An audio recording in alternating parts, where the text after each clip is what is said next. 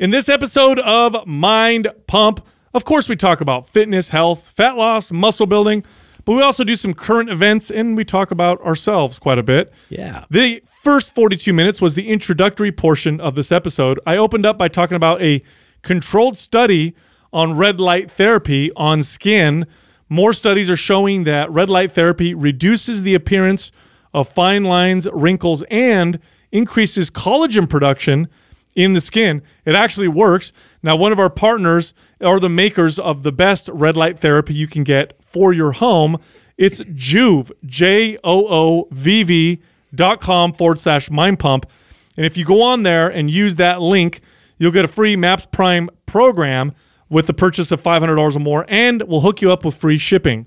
Then we talked about the show Diagnosis on Netflix. This show is compelling. You got to check it out. Yeah, I'm glad you got into it. Adam talked all about his weekend at his high school. He does a 20-year reunion. Woo! Woo! A lot of pissed off girls. Such a heartbreaker. Then he talked about how he was annoying people at the bar with touch tunes. I guess he could change the music in the bar.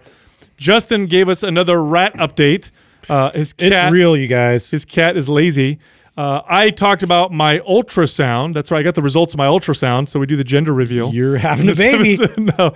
That's not how it works. Oh. I talked about a study on cannabinoids and retrograde signaling. Now, cannabinoids have seem to have these far-reaching effects in the whole body. That's what the anecdotes keep saying. People are talking about pain, anxiety, digestive issues. Like, how can that be possible? So I explained a little bit of how cannabinoids work and why, if you do use cannabinoids, you probably want to utilize a full spectrum of them. Now, our partners, Ned, makes full spectrum cannabinoid oil from hemp. So it's totally legal. And it's got all the cannabinoids except for THC. There's a tiny, tiny bit of THC, but it's perfectly legal. Most of it is CBD and the other cannabinoids. If you go to helloned.com/mindpump, you'll get 15% off your first purchase. And then we talked about how Mexico is trying to decriminalize all drugs and convince America to do the same. Kind of crazy. I like your style, Mexico. Then we got into the fitness question portion of this episode. The first question, what is the relationship between strength and endurance? How are they related? In other words, if you improve your endurance, do you get stronger or does strength go down? And vice versa. Next question, what are some exercises for working the serratus muscle? Now, the serratus muscle kind of looks like abs that run along the side of your body, but up near your armpit. If you're lean, you can see them. They help stabilize your shoulder blade. So we talk about exercises for that muscle. The next question, is drinking naturally flavored seltzer water, the calorie-free ones, is that better or worse than just drinking a diet soda? And the final question, is it important to have hobbies that are not fitness or health related? Also, this month, MAPS Starter, our fitness program that was designed for people getting started in a resistance training program. So if you're listening right now and you're thinking about starting lifting weights, you want to reap the benefits of weights, you want to build muscle, burn body fat, you want to speed up your metabolism, but you haven't worked out with weights before, or it's been a long time, MAPS Starter is the program to get started with. That's where you want to get going. And it utilizes dumbbells and physio balls, and that's it. So you could do the whole workout at home with very, very minimal equipment. It's also suitable for trainers to use on beginner clients, and it's a great gift. If you have a parent or you have a child that's getting started with the resistance training, or a friend who all they do is cardio and you want them to start lifting some weight so they can strengthen their body and speed up their metabolism, that's MAPS Starter. Well, that program is half off. It's 50% off. Here's what you do. Go to mapsstarter.com. That's MAPSSTARTER.com and use the code STARTER50. That's STARTER50, no space, for the discount. Because you're never dark enough when you're on stage. Yeah, no, totally. No. I remember the first time I saw my buddy. You didn't tan enough? No, my buddy is, he's a white dude, but he did the paint on tan and stuff beforehand. Yeah. And I saw him and I was like, bro. Like, who are you? Yeah, I was like, you went too far. That's way too dark. He's like the color of like the walls here. How's that even happen? I just turned straight orange. Yeah, well, no, dude. And then when he went on stage, it wasn't dark enough. No, it wasn't. So I did this. Wow. So my very first client, the very first client that I ever had to coach, I actually, for bikini competition, first one I ever did. This was forever ago. And you know, I've never coached a client on a show before. I'm learning all of this way before I ever got into any of this. So like I'm learning with her through the whole process, and we get to the tanning thing, and everything I'm reading is like, you know, oh, you want to make sure you do at least 2 to 3 coats. And so I had her go to the tanning salon, do 2 to 3 coats before, and we get there, and I'm looking at her like, man, she's so dark. Like this, she gets on the stage, bro, and she looked ghost white. Yeah. Oh my god, I was like, I was so embarrassed. I was like, oh fuck, I sent my client up there, and she doesn't even look like she has a tan. The lights, dude, the way those lights are set up, they just wash you out like hard. Remember what Adam looked like when we went to that one show? Yeah, no, I know. It's just weird to me that like you really have to get that dark. It's because you go up there and you're just the lights are shining right on you. Yeah, and it makes you look whiter, way whiter. Way. I mean, that's why it looks so ridiculous when you see them off the stage. I know. You know, you think to yourself like, I mean, they paint it on. Yeah. They actually paint like coats of. It's almost like offensive to me. Yeah, it's too much. These people, it's offensive. It's too much. That orange paint all over their body. It's ridiculous. What are you doing? Oh, so I wanted talking about skin and stuff. I wanted to talk about a study that was done on. Is this the one I sent you? Yeah, this is the one that you sent me that you wanted me to read, Adam. Do you remember the title of it?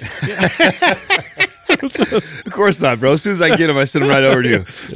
Someone sends me information. Dude, this one's sciencey. Yeah, Sal like this. I check how long I have to read. You go 15 minutes. Fuck this. Send it over Sal. Yo, Sal, check this out. Make sure this is cool. Dude, we can talk about Cliff Notes. No, this is a good one. It was the study was talking about how red light treatments affect the reduction of fine lines, wrinkles, skin roughness, and intradermal collagen density. So the actual collagen production underneath or inside the skin. And they found that it works very well. This is another study that shows that it works very well. So it says that they... Well, isn't this originally, you know, red light therapy was popular first in like the, you know, dermatology and stuff like that. And when you go like to some like salons, like the nail salons and places like that, they had these little red lights. That's the first time I'd ever seen them, was like a decade ago. Yes, because they weren't really commercial. They were available, but they were super, super expensive. And the ones that you got back then that you could get for your house were just cheap knockoffs.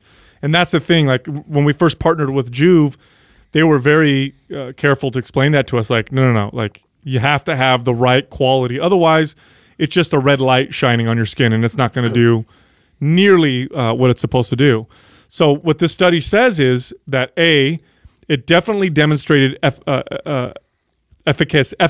I don't know. I couldn't pronounce that for a second.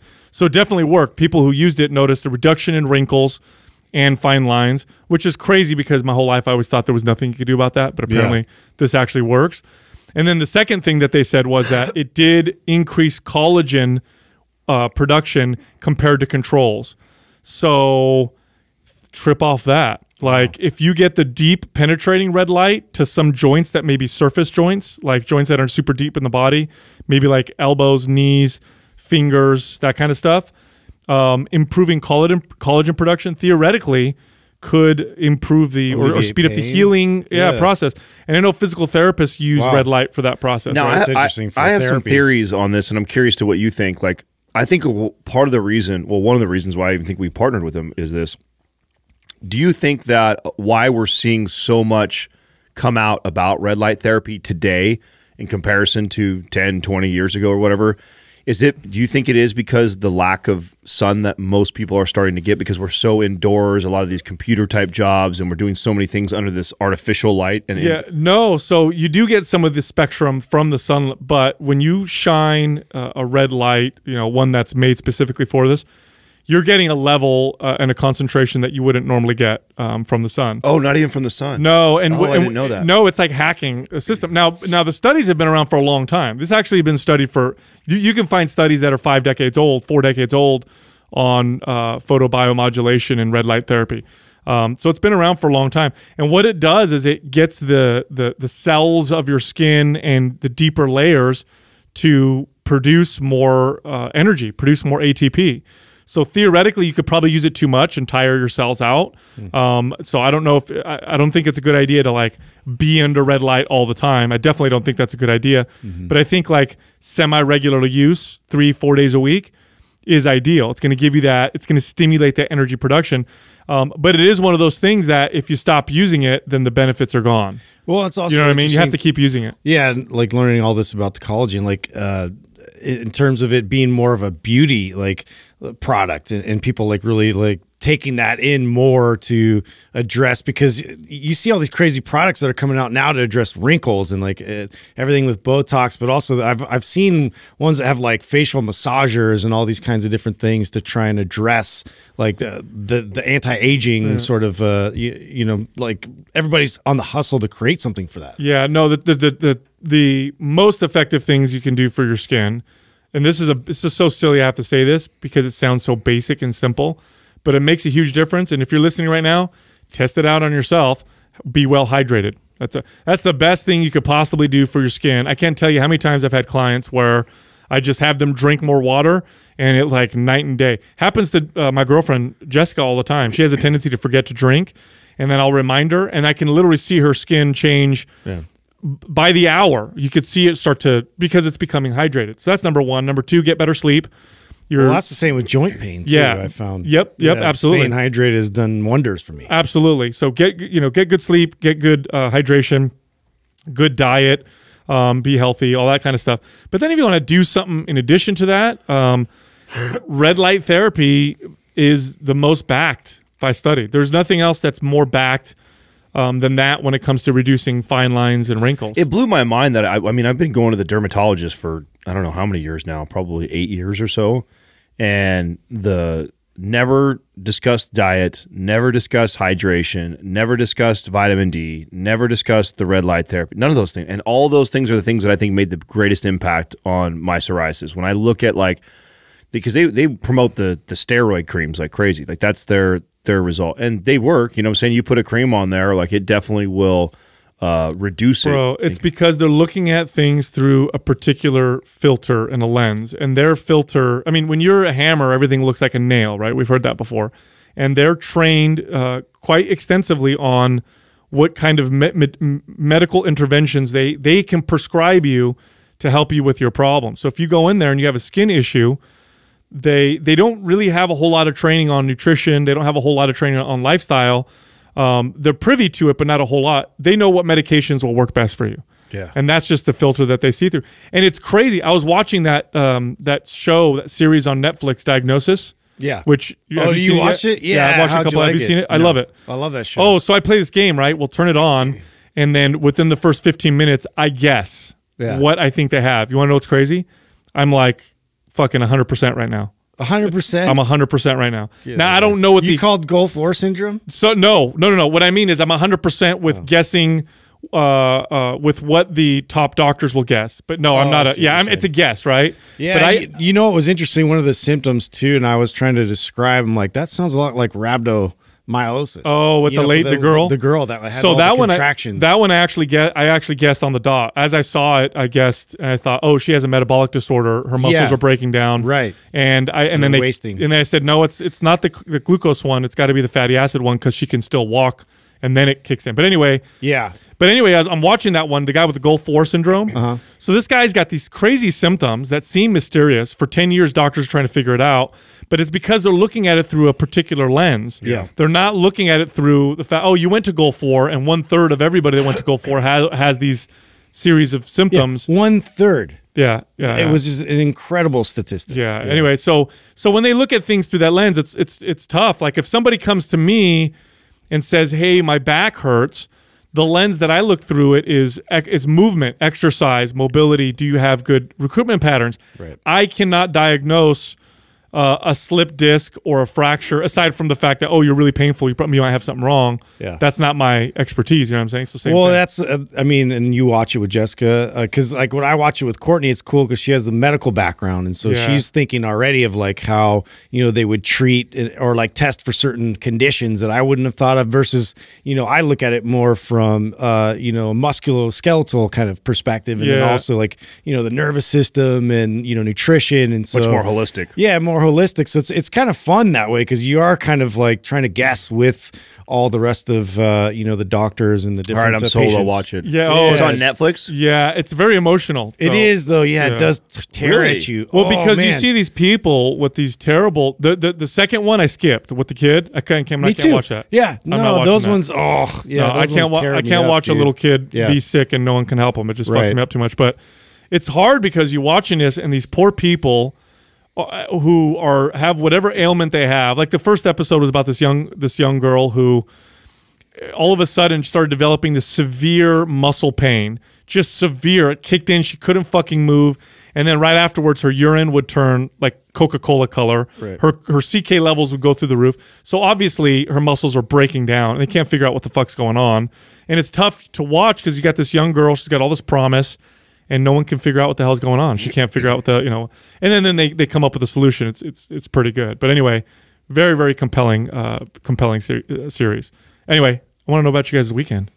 What did you guys do this weekend? 20-year, bro. Oh, you had your 20-year? Yeah, yours is much more exciting than mine. Oh, shit, that's right. I did. You had a 20-year reunion. Yeah, well, What was that like? let's see. I could talk a whole episode on this thing, so I'll probably just share the. You want to hear the real crazy stuff too, like the fucking. When you got there, dude, like I want to know like what you saw like right away. So I'll tell you this. So I was telling Rachel this morning that I was very, very impressed with our girls in our class. So. And I listed all their names off and this is all part of like our tighter clique. There was probably 25 or so from like my real tight niche clique of people that were there, maybe 20, maybe 30 that were there. And there was 7 of the girls that were like the ones we were like, I dated 3 of them. My best friend dated 1. Like we all were really, really close. All of these girls are married and have at least 2 to 4 kids, and they looked amazing. Oh, cool. Yeah, they looked better than they looked in high school, man. Like I was like, wow. For 20 years later, and that's not what I thought I was going to walk into. I thought for sure. That's not typical. No, the guys look like shit. Yeah, all the guys look like shit. There was actually not a single guy who I could say looked better today than he looked 20 years ago. The women actually looked really good. And then, of course, there was always their succession in the world. There was a few girls that I remember being just absolutely amazing. Everybody was chasing them in high school, and they just definitely didn't look that way 20 years later. But the core group that I hung out with was they were amazing. I was so surprised that the guys, quite a few of them a mess. Another thing though that I thought was amazing was a lot of people. I come from a very small town, so it's kind of common. Part of why I wanted to get out and why I live in the Bay Area in the city was, it's kind of common that some people get stuck in that small town. You end up working at the local mechanic shop, and you kind of get, and then you have your kids there, and they go to the school there. And I was not interested in that. And to somebody who likes that, like to each their own. You know what I'm saying? If that's what you desire to do, like I wanted to get out and do more and be more and everything. So, I kind of thought I'd come back and there'd be a lot of that, like a lot of like small town feel and working at the local gas station or whatever like that. But man, a lot of these guys that, were out of high school that you didn't think were doing much with their life, they got into some basic construction or roofing or concrete or landscaping type of job. 20 years later, they had taken all that time and they had built something themselves and were very successful entrepreneurs. Oh, phenomenal. So a lot of very successful guys that were, I wouldn't have guessed to be that successful when I first graduated, and kind of were hearing about what everybody was doing as we left and went on our way. So that was really crazy. We've had 2 people die in our class. Oh, wow. Yeah. Driving accidents? No. One was actually both were drug overdose type things. Oh, that's terrible. Yeah, and then one of the girls, I was like at our table. This is a kind of crazy story that I wasn't sure I was going to share or not, but fuck it. I was at the table and I'm like, hey, where's Nikki at? And someone's like, what? You didn't hear? She's in prison. I'm like, prison? Yeah, no, she's not doing jail time. She's in prison. Wow. Yeah, and and this is like this little petite cheerleader girl. Okay. And I'm like, prison? What the fuck is she doing in prison? And she, so check this out. What's that called? Where is it SIDS? SIDS, where the baby. Oh, right. Sudden infant death syndrome. Yeah, right. So that's originally what it got kind of. No, you're gonna piss me off right now. Yeah. So she fell asleep, rolled over on the baby, and it gets worse. Why she's in prison is because when they tested the baby's bloodstream, it had methamphetamines in it. So she had been doing meth and was breastfeeding her kid and then passed out or whatever. Passed out and rolled over and suffered. Wow. Right? I was just, whoa. That's dark. Hella dark. That's terrible. Right? Crazy. That's terrible. That was crazy. What else happened at that? I mean, You know, I didn't bring Katrina. I bought her a ticket, even though she didn't know I bought her a ticket. I bought her a ticket in case like she was like, how come I don't get to come? Or she wanted to come. Then I would be like, you can come. I got you a ticket. Like that was the deal. But I really didn't want her to come. And I didn't want her to come because, you know, a lot of this, there's a core group of people, probably about 5 or so that I went to high school with that I still am really close to, and I still talk to them on a regular basis. And that was who I wanted to see more than anybody else. And then everybody else I was curious about seeing. But then you never know, dude, like who is evolved from being the drama high school. And sure as shit, there's always that 1 or 2 that they're exactly the same as they fucking were. They would have been a pain in the ass. Yeah, yeah. And especially when I know that they're part of our group, you know, so they're going to be around. So like, Adam! Oh, yeah, and drunk, and I mean, spilling all over people and just being obnoxious. And I just didn't even want to subject Katrina to the potential of that. And it's weird. Maybe, and I'm apologizing to any ex-girlfriends that potentially listen to this show.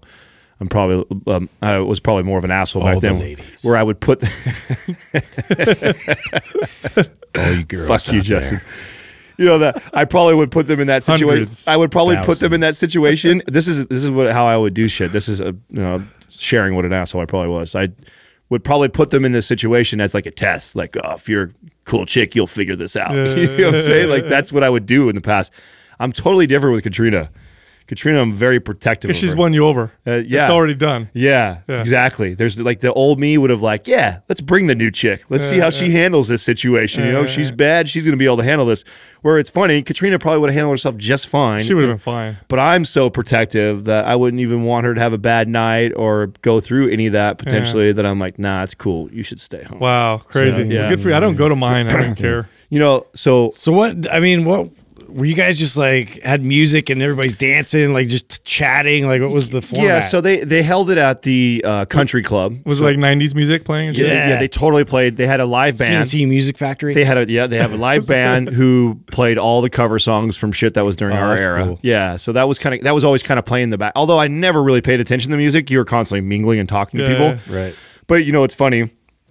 It like real quick, and so I met up with a couple of my really tight friends before that I wanted to have lunch with and hang out before, and I was like, you know what I'm most worried about going is running into people that I should know and like just a blank, like not knowing your name. Because I try to think of like people in my class that I have like kind of memories of, but I'm like, I don't remember their name or any of this shit like that. So I was kind of worried about that, but it tripped me out.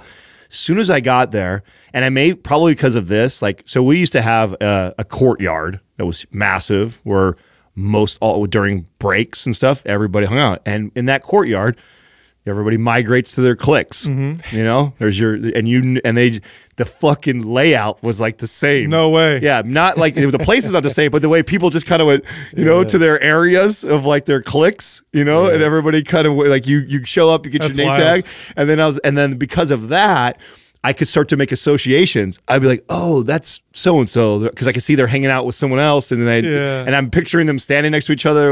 That was a trip. Now, was anybody familiar with what you were doing? Was anybody following the show? I was nobody. Nobody knew it. Not until I got out to the bars, which was funny. So at the reunion, which was actually really nice for me. Like I didn't want to go there and talk about me and people ask me what I'm doing for work, like. If you didn't know, I pretty much downplayed it. Just like, oh, I'm still in fitness, because everyone knew I went into fitness. I've been in fitness since I was 20. Sure. So I was just like, oh, I'm still into the fitness thing. And they're like, oh, you're still personal training? I'm like, well, kind of not really. I kind of like talk about personal training. I have this podcast thing that I do and a media thing. Like, so I just kind of downplayed most of it and wanted to actually learn and talk to other people more than anything else. Later on, when we got to the bars, we went to the bars later on, people recognized me that were actually not in my class, that were other classes that were like fans and came up. And then that's actually when it got kind of awkward and weird, because then they were like, oh, my Pump Adam. And then they were walking around because they knew who I was. Celebrity. Yeah, they started. And then I felt weird. Awkward. You know, yeah, it is awkward. It's awkward too when you're around people that have known you since you were a kid, because then it feels like I'm not trying to be like that cool guy at all like that. So that was a little bit weird. But speaking of the bars, so any inappropriate hookups? That was always my favorite. Not that watching people like, not that I know of, but there was a chick there that was there with her husband of like 9 years, and she was one of the ones that got really wasted and sloppy, and you know she's like talking shit about him, and he's like 50 feet away because she's like hella drunk. Oh, I've been trying to get rid of him for years. Oh. yeah. And I'm like, oh yeah. And she's like totally throwing herself at all the guys and stuff. I'm like, yeah. So that was a little weird. It's gonna be a long car ride home. Yeah. So that was kind of funny. But listen, so at the bar, there's this thing. I want to look up the company so I don't forget the name of it. I believe it's Touch. Did I say Doug? Touch Tunes? Yeah, Touch Tunes. Okay. Have you guys seen these?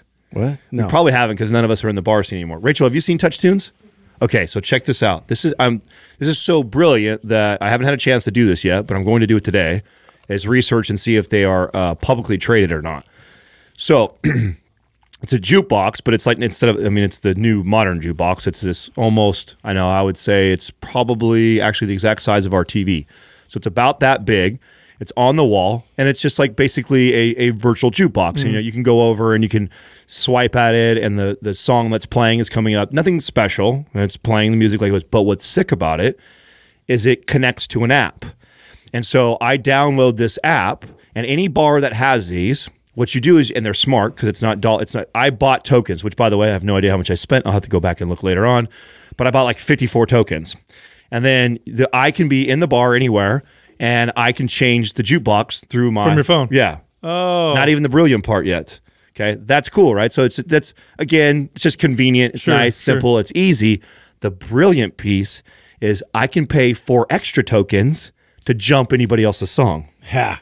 So let's say you're like an asshole like me. Oh, it's gonna piss some people off. And you want to control the bar all night long, and you don't give a fuck about spending an extra 50 or 100 bucks for the night. You come in, and I just like put all my lists and pay all the extra money. So I'm hopping everybody's song, and I control the jukebox. Bro, that would be the funnest thing to do, to go into a bar and fuck with it. Bro, put on some death metal. I went into a country bar and I started playing Travis Scott. I fucking switched it right up just to be that guy, and no one knows who's controlling it. But I'm paying extra money to have control of it. I was like, this is fucking brilliant.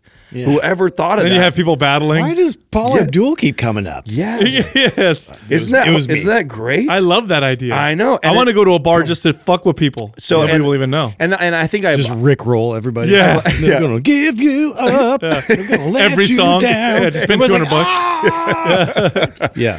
Yeah, and on a popular night like that, when there's lots of people in there that are all trying to control it, you can kind of keep hopping their songs by doing that. And then it just, whoever doesn't pay extra to do that, it just... See, that makes me think that it won't work out, because I wonder if there's going to be a lot of assholes at every bar. And everyone's like, oh, this fucking song, on the bar, the bar owners going to be like, yeah, we're going to turn this Everybody shit off. keeps clearing out. Yeah, like, because he's the one willing to spend the money.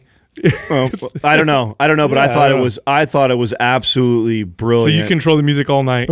And we went to that's kind of fun. We went to 2 bars, and they both had this thing there. So when we get to the next bar, I haven't been to a bar in you must be doing well. Yeah, exactly. Yeah, I haven't been out. Dude. I didn't even know this existed, and was obviously none of us are bar hopping today anymore. So you stayed out late, dude, till 3 in the morning. What? Wow, like a champion. What are you doing? Hungover. You're just like, I don't sleep anyway, right? Yes, that's exactly. Fuck it. Yeah, you got more sleep. yeah. Hung over. Oh, did you do the charcoal? Oh, man. I didn't have. I can't drink without you. Yeah, you got to bring Sal. That was the moral of mistake. This was I cannot go that hard without Sal anymore. Yeah. Like, because I'm the brakes. You're the gas. Yes, you got to have both for the car to go properly. And I didn't think I didn't realize I was telling Katrina. The turn signal. I don't know. I don't know. No, you're the nitro. I just want to contribute. Yeah, you're the fucking nitrous. Oh, okay, cool. Yeah, don't add the Justin. Be careful. We're flying off the fucking. Yeah, it may blow up. You and I together would be all bad, Justin. It would. We need Sal to ring us. Make sure you guys stay alive. The engine would blow up. Not trying to be an E Hollywood story. Yeah, right. A true Hollywood story. I had a really good time though. You know, it was. I didn't go to any of the other reunions. I think the 5-year, 10 years, kind of like whatever. But it was cool because, and this is why, because 20 years later, man, a lot of people have changed, and a lot of people have done some really cool things. And it was neat to, and I for sure linked back with some people that I'm like, oh shit, I'm gonna make sure that I stay in touch with him and stuff. Like, he's doing some cool business moves that, you know, we might cross paths somehow one day. Like, so that was cool. And and for the most part, everybody was really cool and chill. I thought it was a cool event. Nice. Justin, you have any rat updates for us? Yeah, well, I was actually reading more about like this problem in New York, and this has been an ongoing thing. That's like, they're starting to put out more. It's like 38% higher amounts of rats now that they're dealing with, and they've tried so many different methods to get rid of them. It's like creating this crazy business opportunity for like exterminators to come in and pitch ideas to the city, and they give them like these $1 million contracts, like a $6 million contract for the year to like try and solve this problem. So they've tried everything from like where like the main problem of when they get into the trash, people's trash. So they tried to basically like get the type of trash bags that are lined with some kind of mint so that repel. It's like they don't like to eat through it. So that kind of worked, didn't really work. I guess the latest one now is like this vat of like some kind of vinegar that they're putting like these traps of like vinegar out, and they're just hoping that will kind of take hold and they'll be able to reduce the numbers. But the numbers are getting crazier and crazier and crazier. And it's like, I think it's like 4.4% across nationwide, like pest control has gone up like crazy. So there's this like this sweeping rodent problem. That's a good thing. This is a good thing to note for investments. Well, yeah. This is good for Casey too. That's right. Yes. Like companies he works with. Yeah. Right? No, that's what their number one client is, pest control people. Yeah. And meanwhile, I'm trying to like solve this with a stupid cat that just like hides all day. The cat doesn't do anything? No. He hides in his little home and he's just scared. And I'm like, oh my God, you're worthless. How are you going to make him get mean? I don't know. I might have to like, you got like an ADD train cat. him or something. Just walk by and just rah, you know, like make sure he's like at alert or something. I don't know. Oh man, that sucks. Yeah. I was in the city all weekend with my cousin's San Francisco? Yeah, he just got engaged to lovely young lady, great couple. And so we were up there, and two things. One, I probably walked, I don't know, 40,000 steps or 30,000, 40,000 steps on the first day. I'm not used to walking that much. I don't realize how sedentary we are. Oh yeah, dude, bad, I don't move. After doing all that walking, I was like sore. I got fucking sore from walking. That's embarrassing. That's really embarrassing. You just admitted that right now. I know, super embarrassing. I got sore in my like the muscles around my hips. You know, I still think the most embarrassed I was when the Wii came out with the Wii Sports and then it had the boxing. I was like sore for a whole week from punching air. Yeah. That was so pathetic, dude. But anyway, his girlfriend is she's an ultrasound technician, and she does she's a manager. So she does ultrasounds, and she'll look at people's kidneys or their livers or their ovaries or whatever and examine them. So she's like, you guys want a free ultrasound or whatever? So I'm like, hell yeah. Sure. So I go over there, and she looked at everything on my inside. She even looked at my prostate. Now, don't get excited. Whoa. Don't get excited. Hey. You can actually do it from the stomach area. That's what she asked me. She said, do you want me to look at your prostate? My cousin's right there. I'm like, I don't know. Is he cool? I don't know. Yeah, you guys, what's going on? You got big enough gloves? Yeah. But she looked at everything, and the words she used to describe my organs was beautiful. Just want to share that. That's what she said. Wow. She said, beautiful. This looks beautiful. Wow, this looks beautiful. So you guys know how I'm a hypochondriac, right? Yeah. Greatest day ever. Right away, I'm like, let's go get drunk. My liver's healthy. Let's go get destroyed. Yeah. You know. Anyway, it was a good time. So now I have the hookup for ultrasounds for myself. That's so cool. anytime I feel something. That sounds like a party. Yeah, she looked at Jessica too. She's all good. She looks at mine. Oh my God. Yeah, what's going on? There's a war going on in there. There's a lot of poop. Yeah. What's going Lots on? of backup. Yeah. Anyway, I was also reading this paper on cannabinoids, and I'm going to read a little excerpt from it because I want to talk to you guys about this. I thought it was fascinating. This is something I've read about in the past. So with cannabinoids in the body, because your body makes its own cannabinoids, they call them endocannabinoids. And the way they work in the body, scientists have likened them to light dimmer switches.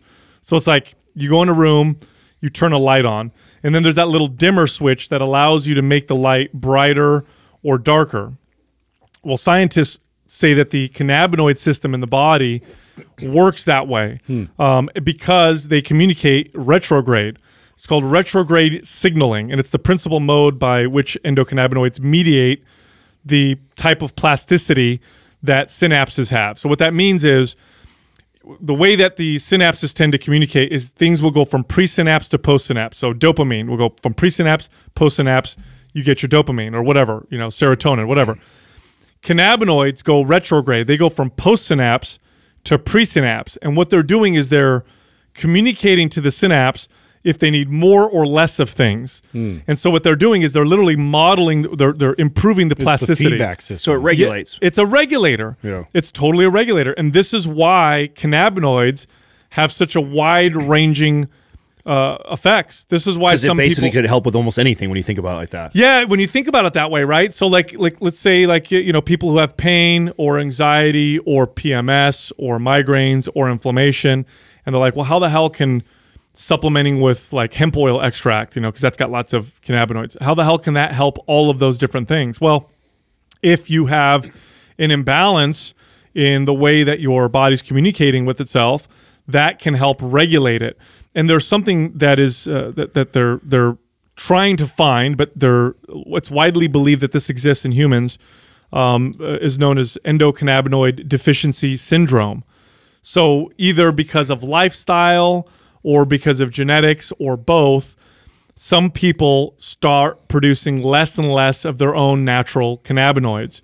And so the result of that being more pain, more anxiety, more inflammation, maybe even cancers and stuff like that. So supplementing with cannabinoids, phytocannabinoids that come from a plant, will help give your body more of kind of what it needs. And this is why some people have such amazing benefits from supplementing with cannabinoids. But the other part of it is also why it's important to use a wide range of cannabinoids and not just focus on just one, because they all seem to work a little differently and they all seem to work better. I've told you guys about the entourage effect. Right. So like, you know, our partner Ned, their extract is full spectrum. So it's got all the cannabinoids. So you take that and then it helps bring your body more towards its balance. I wonder how many people, because this is such a hard thing for the average person to measure, right? Like, how do you know if it's like regulating well for you? Like, yeah, it's really hard to measure. You can. It's basically going to be like, do you feel better? Yeah. You know, do you feel better from taking this particular thing? But at the end of the day, what I would recommend is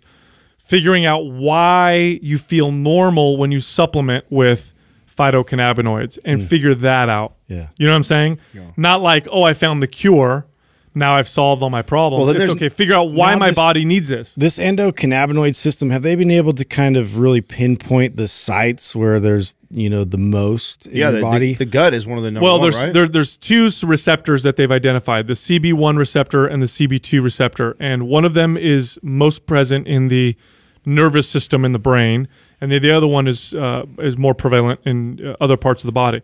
But those two receptors, here's the crazy part. This is why it's so... Again, this is why there's so many wide-ranging effects. Those two receptors are among the most predominant or plentiful, what are called G-protein-coupled receptors in the body. G-protein-coupled receptors are receptors that pharmaceutical companies tend to target because they're on the outside of the cell. From what I understand, this is not my expertise, so if you're listening and you're a scientist and I'm fucking this up, please DM me. But from what I understand, when something attaches to these receptors, they tell the cell to do something on the inside of the cell. So they tend to be targeted by pharmaceutical companies. Well, these cannabinoid receptors are among the most prevalent. They're everywhere throughout a whole body. So like you'll find certain receptors that are like, oh, these are mostly found in the eyes, or these are mostly found in the liver, or whatever. The cannabinoid receptors are found everywhere. And the highest density being in the nervous system, the gut, you know, like the stomach. They're found in bone. There's a lot in bone. Well, this is why they can make so many magical claims of it helping all these things. Or why there's so many anecdotes, I would say, right? Why there's so many people that are like, oh no, it works for this, and the person's like, oh, you know, like it works for like how can it relax you but also give you energy, or for some people, or how can it, you know, take away from pain but also help you with your autoimmune issues, like. And I used to think it was bull. I used to call so much bullshit. I'd be like, well, that's stupid. There's no way. What is it? Sounds like magic. Yeah, was it snake oil or whatever? Right. But no, when you look at the fact that these cannabinoids receptors are everywhere, that your body produces these cannabinoids naturally, and that they one of their main modes of operation is through retrograde signaling. Now it makes sense. It's everywhere in the body, and it's telling your body how to regulate itself. So if anything's off kilter, then it makes sense that cannabinoids can be part of the bringing things into balance. Built-in diagnostic system. Yeah, isn't that fucking weird? Pretty cool. Isn't that wild? It's very cool. Yeah. Speaking of cannabinoids, it reminded me of Mexico's proposed new drug laws. Have you seen what they're talking about? No.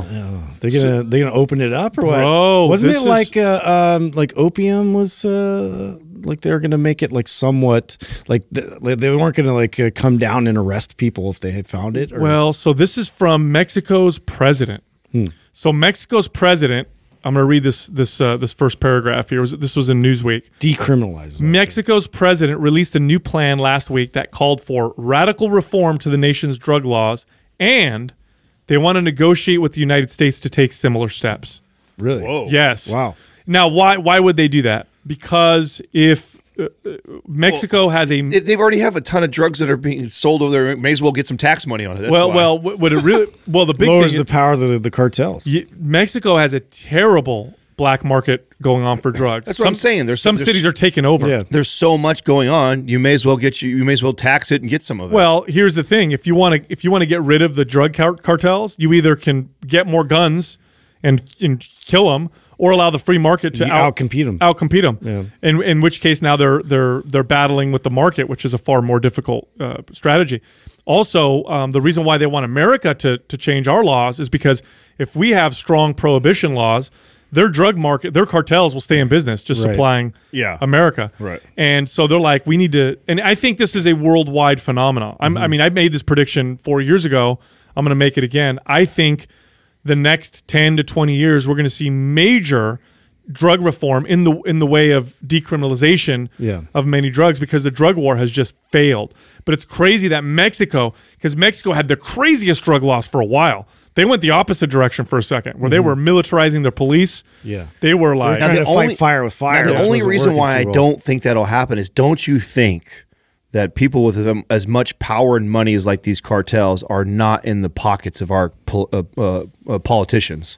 Like, you got to think that they'll become legal is what they'll do.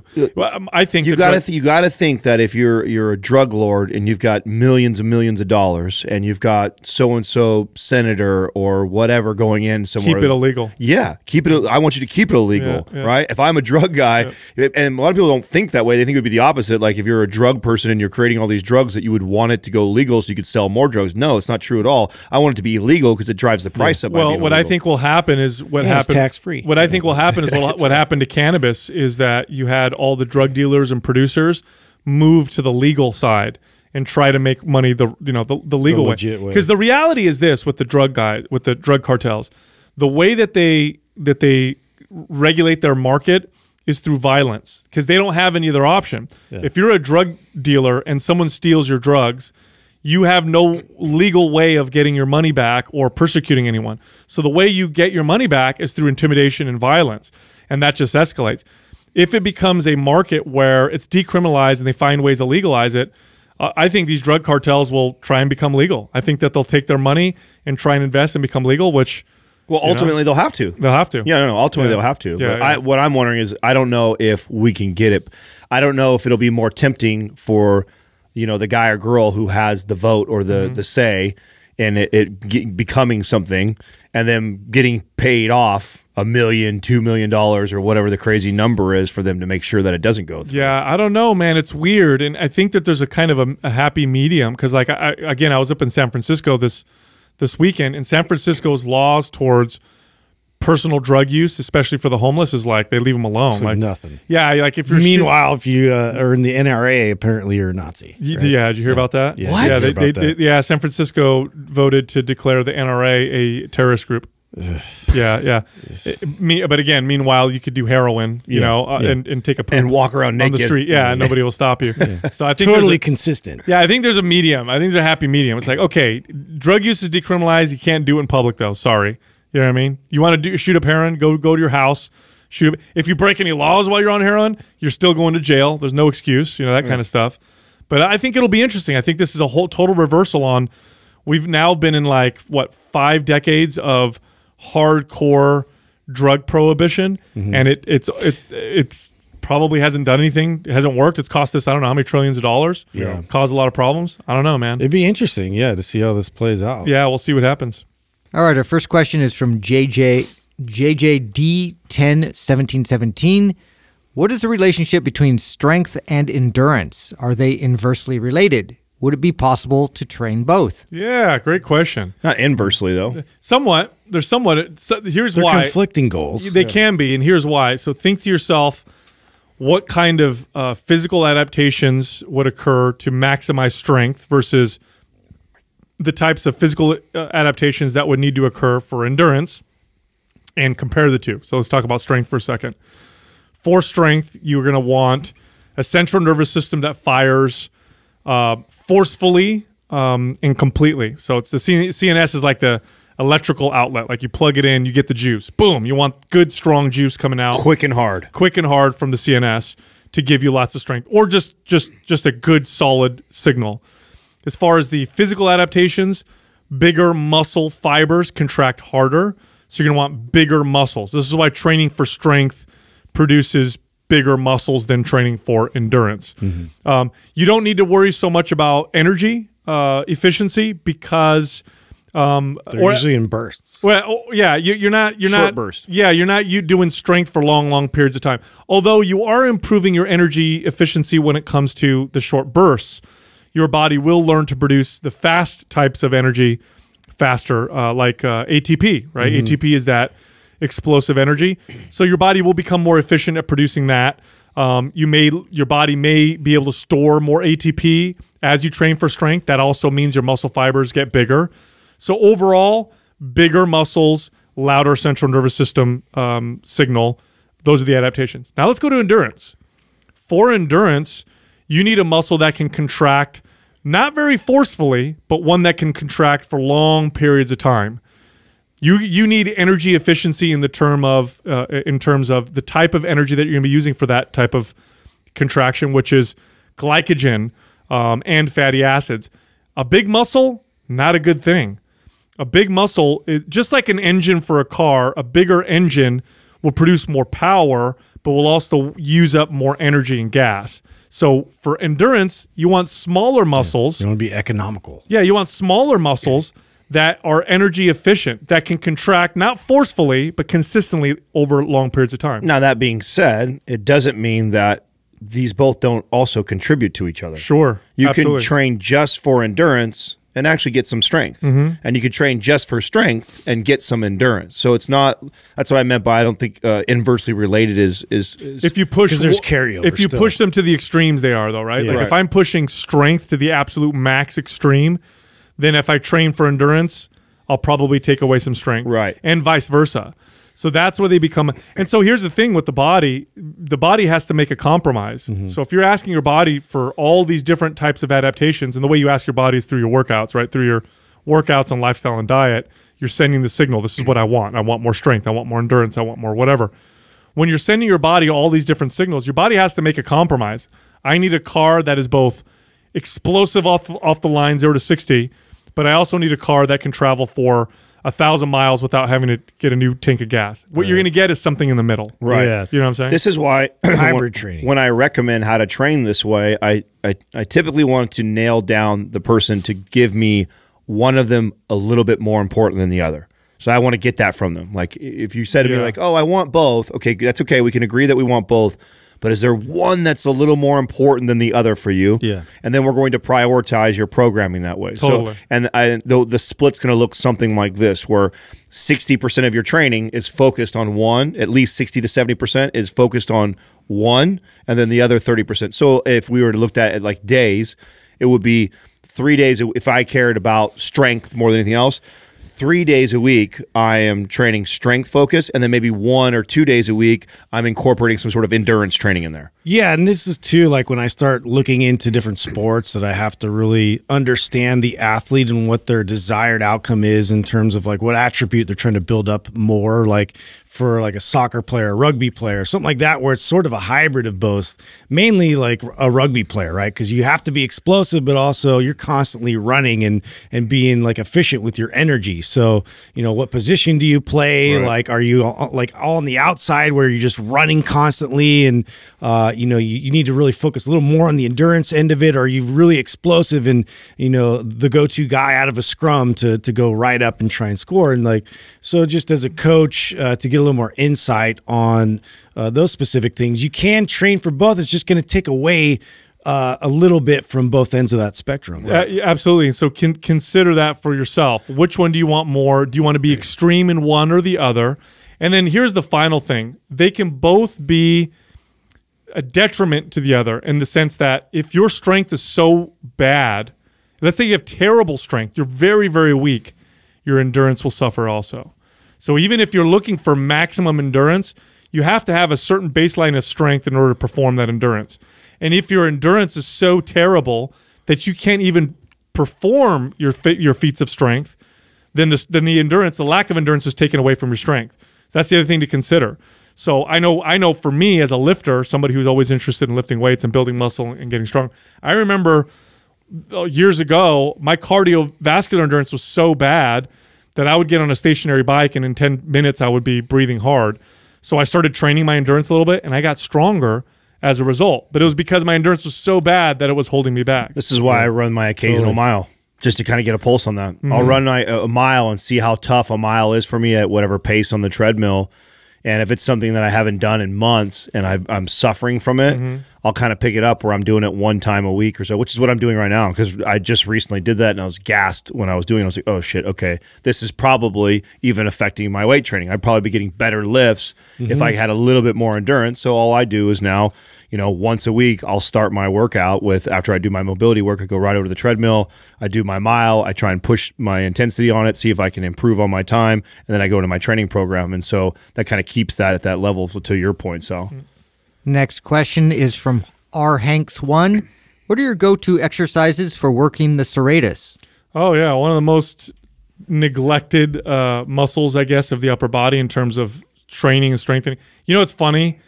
In the 70s, Arnold popularized serratus training quite a bit. He talks about a time, one of the very few contests he lost as a bodybuilder. He lost one contest, I don't remember which one it was, if it was a Mr. Universe, to Frank Zane. And Frank Zane, for those people who don't know who he is, was this bodybuilder who was much smaller. So Arnold was the mass monster of his day. He was just a big, beefy bodybuilder, big arms, big chest, big back. And Zane was this much smaller, probably 60-pound lighter. Zane. Yeah. Nice. Right, Sal? Dad jokes are getting great. Yeah. He was chiseled and lean. And one thing that Zane had over Arnold and why Arnold lost was Zane had this amazing chiseled body and this incredible serratus muscle. The serratus muscle almost looks like abs that come up the sides of your body. Yeah. Like gills. I think I call them gills. Yeah, up underneath the armpit area, right? I could see that, yeah. And Arnold looked and broke that down and is like, I'll never lose like that, you know, because of that again, and started doing all these serratus exercises. In fact, if you have his Arnold Schwarzenegger Encyclopedia of Bodybuilding, one of my favorite old school bodybuilding books, he writes about exercises specifically for the serratus. I don't remember what he recommends in there. What does he recommend? He does a cable he does this, pullover crunch. Yeah, which kind of hits the serratus, but it's not really a direct exercise. I'm a side plank guy with this, dude, because I can take a side plank and get other benefits out of it too, like posture-wise. Yeah. Like, I think I could take somebody on a side plank, you get some of those benefits. Plus, too, when we're talking about a muscle that's really, really small like that most people aren't even lean enough to see it. Yeah. It's kind of tough to put a lot of energy. I've never tried to isolate. Well, here's why it's important. I have. When I was competing, I was. That's I'll tell you that's why. Honestly, that's the only time that because you want it to look good. Yeah, and I also know that I'm going to get down to 3%, and it's going to be really shown. Otherwise, it's one of those muscles that you could probably directly train it all day long and not even tell a difference. No, but now here's what's important about it. It's extremely important for shoulder stability because it attaches to the scapula, the shoulder blade, and it stabilizes it. And here's how you know when someone has a serratus problem. You watch them do a push-up and their shoulder blades wing out. You ever seen that? Yeah. Where they get that, the shoulder blade sticks out and it wings anytime they push against something.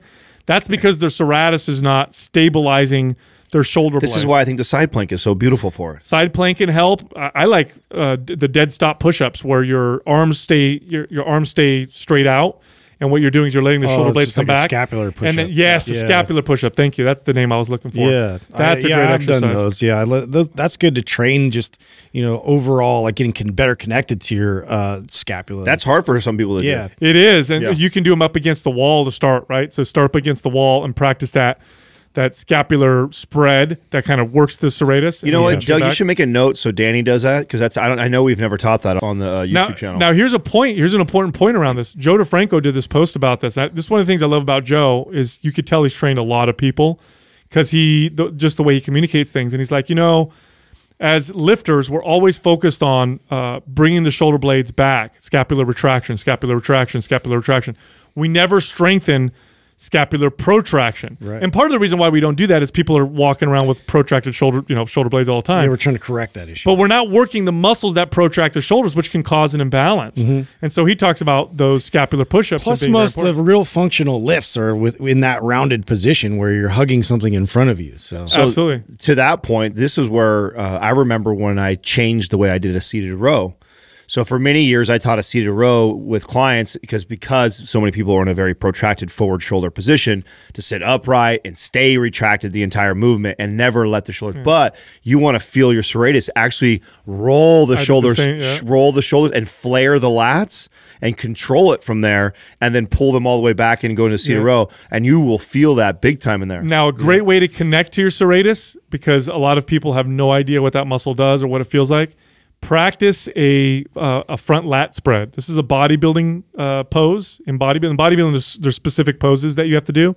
The front lat spread, for the listeners who don't know what I'm talking about, it's the one where the bodybuilders, sexy though. They have their hands on their waist, and they bring their chest up, and their lats, their wings come out.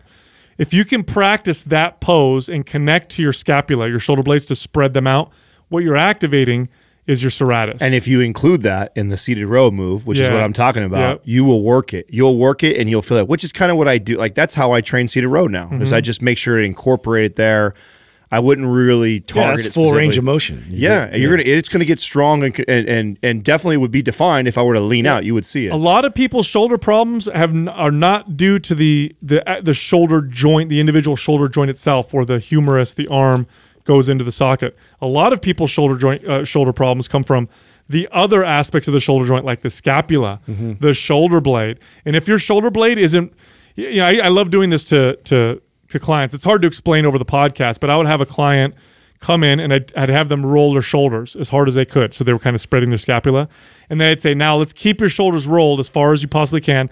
Now let's see how straight you can get your arm up above your head. It stops. And you can't. It stops right there, because any further, I need to be able to bring my shoulder blade back. And it was my way of communicating to them how important it was to get that shoulder blade. To get that mobility and the strength in the shoulder blade. So I definitely think, for those of you listening who've been working out for a long time, I think it's a good idea. You don't have to go crazy, but do some of these scapular push-ups. You should have control of it. Yes. The takeaway is that you should have control of that muscle. It's a very important muscle, and if you don't know how to train it, you've never felt it before, you can't control like a lat spread like that. It's an exercise worth doing for that exact reason. And then you can find creative ways to actually incorporate it in other movements. And you can get, if your pull-ups hurt, if you do pull-ups and your shoulder hurts, if you do bench presses and your shoulder hurts, or push-ups or overhead presses and your shoulder hurts, a lot of times it has to do with the scapula. A lot of times it has to do with that muscle right there. Next question is from Mike DeTore.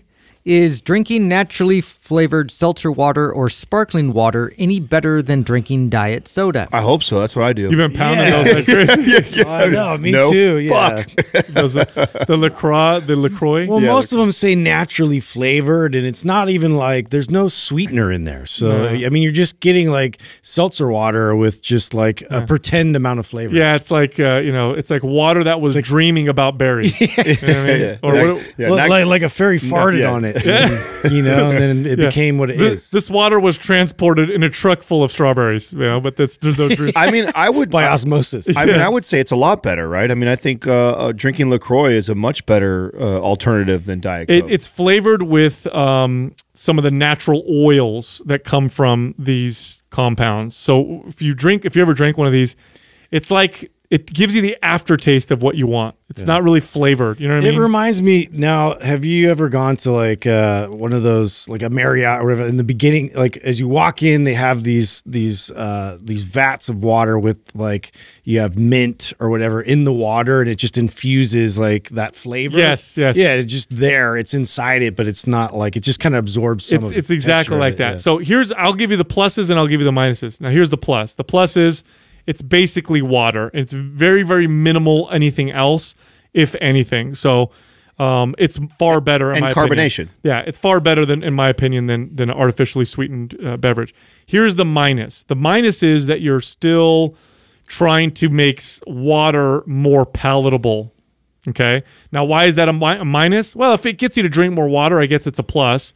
If it gets you to only drink that and you don't like to drink water, then it becomes a minus. And I've had clients like this. Well, it could also be, I mean, it could be a plug because the way I'm using it is not because Maybe it's a stepping stone towards it. I'm not drinking it to get myself to drink more water. I'm drinking it so I don't drink Diet Coke. Sure, it depends how you use it, right? Right. Yeah. So for me, because I still drink my big old thing of water on a regular basis, what I use it for is like, it tends to be around dinner time for me, and I want like a soda with that dinner. And when I have that feeling where I want a soda, we keep LaCroix in there, and I'll go over and have that. And it's something to do with the mouthfeel of the carbonation and a little bit of flavor. That is, it's not very sweet, but it's a little bit of sweet, and it's got carbonation flavor. It kind of tricks me into feeling like I'm kind of getting that sweet feeling that I would get from a Diet Coke, and I know it's a much healthier alternative. Have you guys ever trained clients that will say things like, I don't like the taste of water? Yeah. Yeah. That's weird. Yeah. Right? But that happens. It's like some dummy saying like you don't like the taste of air. Yeah, I know. It's not supposed to taste. Air doesn't taste like anything. Can you, why isn't there like scented Except candles in everywhere? Vegas. Yeah, they give you the cotton candy. Well, that's why I could see one of the negatives is that if you get into this pattern of just I need to have something, my water has to taste like something all the time. Yeah. Your strength conditioned it. Yeah, you're creating a bad pattern, a behavior pattern with what you drink. And then water does taste bland because you've conditioned yourself to think that water tastes bland, in which case I would say stay away from it. But other than that, no, I wouldn't put it in the same, because diet soda, far more palatable. Diet soda is sweet. And way more shit in it. Yeah, like the flavored waters that we're talking about right now, they're not sweet. No. It doesn't hit the sweet sensation. It doesn't give you that kind of satisfaction at no. all. And so I don't know if it's going to make you want to eat more. Like I know diet soda definitely makes you want to eat more. No, definitely. But I don't think those waters do. No. I don't think so. Next question is from Hanha. What's the importance of having hobbies that aren't fitness or health related, and where to start if you don't have any? You know what's cool? This question reminded me of something that my sister Cassie and her husband Tom do, and I think it's really cool. They've been together for umpteen years now. They've been together 12. 12 years. Yeah. I've been paying attention. You saw Wait, that. hold on a second. What? I'm just saying. He's all umpteen. I follow her on Instagram. It's not 12. 12 years. It's a long time, bro. So 12 years they've been together, and my sister and him, they do this I think they do it like every 3 to 5 years now because they've done it a few times, where they decide, it's just a fun way for them to spice up their relationship and make sure they keep their independence and doing new things, is they pick up a new hobby. Sometimes it kind of is fitness and health, but that doesn't need to be that way. It's like, it's more designed like this. And the way they decide this is they don't go like, oh, let's try this hobby, or I think this. They actually start making a list of things that they enjoy and they like. Like, oh, I like outdoors things, or, oh, I like tech stuff. Oh, I like things that are challenging and that is going to make me have to get better and better at it. Oh, I like things that have gadgets that go with it. Like, they start compiling these lists, and they each do their own individual one, because this is not a hobby they do together. It's a separate thing for them individually. And that's how my sister actually got into paddle boarding, which she's heavy into right now. And that's actually how Tom got into downhill mountain biking. He was like, his thing is like, I like something risky, and challenging. I want it to be kind of physical and outdoors. And Cassie, so they had some things that were similar and some things that were different. And that's how they came about that. And then they just started searching online of hobbies that lined up with all these things. And that's how they came out with this hobby. And I think it's a great practice. No, I think it's really, and I don't think you need to go, like I know the question says, is the importance of having hobbies that aren't fitness and health related. I don't think it makes a difference. Yeah, right? I don't think it's so important that it has to be like, oh, I do so much health and fitness stuff, I should do something that's non-fitness. I think I wouldn't do that. I mean, maybe you're a person who really likes doing physical type things. Well, that's what I was going to say. I think some of the value of the hobby is that you enjoy doing it because you enjoy doing it. I think sometimes people will choose hobbies that are health related, not because they like the hobby of it, but because they like the benefit. So it's like, I want to lose weight, so I'm going to get more hobbies that make me more active. When you ask them, would you do these things if they didn't make you lose weight? They'd say no. No, I wouldn't. No. I do think it's important to have hobbies that you do just because for the sake of doing them. Now, if that is working out, then that's great. Now, I can honestly tell you that if I could keep all my muscle and never lose a pound of muscle ever again, I'd still lift weights. I love the act of lifting weights. I love the feel of it. I love the workout itself. So it's a hobby I would continue doing even if my body could maintain itself without doing any workouts, Yeah, I just need something different for my own sanity. So I like to explore, for me especially, music. And at one point, Courtney and I both took lessons together, which I thought was, it was great. It was a great experience because, it was challenging for her because her mind doesn't really tend to go in that direction. It's very like analytical and, was used to being in a clinical setting and like everything had to be just so, and to experiment and have to kind of learn an entire new skill was, was great to talk about, create a great dialogue between us. And, for me too, like I've been looking for new things as well. She started rock climbing. I started to kind of get back into playing music and getting into collecting vinyl and things and trying to get my music brain like fired up again. And so I just find it like it's deeper, it's richer. There's more to life than just being like neurotic about some of the same old things all the time. Like just experience more things. It's just a healthy thing. Well, to that point, and I think this is something that I experienced not that long ago. And I guess so. Maybe here's where there's some benefits of it not being fitness related or trying to find something aside just from fitness stuff. Is because at one point in your life you may have something that doesn't allow you to do something physically. Like when I tore my Achilles, it was kind of like, the weightlifting, basketball, all the athletic things that I love to do. And I remember kind of going through this little bit of depression. And I remember what kind of got me out of it was reaching to the things that I had a lot of passion for, like when I was younger. And music was one of those, just listening to music. Like I love music in all different genres. And that was what really kicked back up the Spotify list and listening to more music. I was doing a lot of audiobooks at the time. And I had kind of lost listening to music kind of fell out of favor for me, and so I tried to rekindle something like that. So I do think that there is some value for that, because if you identify with being the fit person and everything you do is super physical and active and all about health, there might be something that happens to you in your life at one point where eventually that'll happen. I mean, eventually you're not going to be able to be super active. Right. And so if everything revolves around that and you don't have something that doesn't require you to be really active, that you don't also enjoy, that could cause depression or make you just an irritable person to be around because now you physically can't do it, which is what happened to me. I saw myself getting very irritated because I couldn't, and I don't do well with that because I do like to be physical. I do like to do active things. So, having some hobbies that don't require the physical activity that also stimulate your mind or stimulate you emotionally somehow that you enjoy. Yeah, I think there's a lot of value. I also like it because nowadays we're so busy, but we're not very active, obviously, but we're very busy, and we're busy with a lot of things that we don't necessarily need to be busy doing. Like if you look at like the amount of time kids and even adults will spend on like social media, if you take that time out, that's hours of the week that could be dedicated to a hobby that will probably give you a lot more value than the distracting waste of time that tends to happen on social media. Especially when you start to make the connection like you've already made with weight training, which is the meditative side of things, right? Like there's some serious value in doing something like it's so funny talking about this.